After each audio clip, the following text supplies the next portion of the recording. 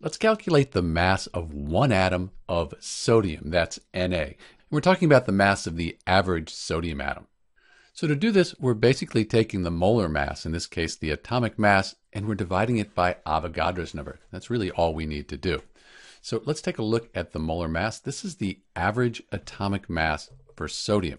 And you can think of this as having the units of grams per mole. So we'll take our atomic mass here, our average atomic mass, that's 22.99 grams per mole.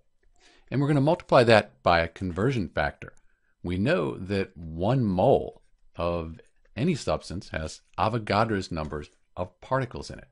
So now when we multiply and then divide, moles on the top and bottom, that cancels out.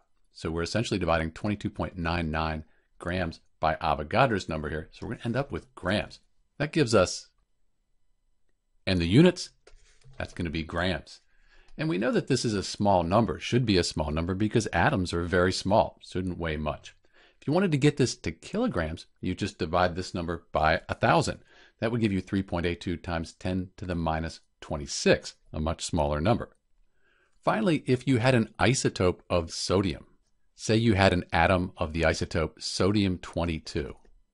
This 22 is the mass number for the isotope. You would just replace this number here with 22, and that would give you the mass of one atom of the isotope sodium-22. This is Dr. B with the mass of one atom of sodium. We're looking at the average sodium atom. Thanks for watching.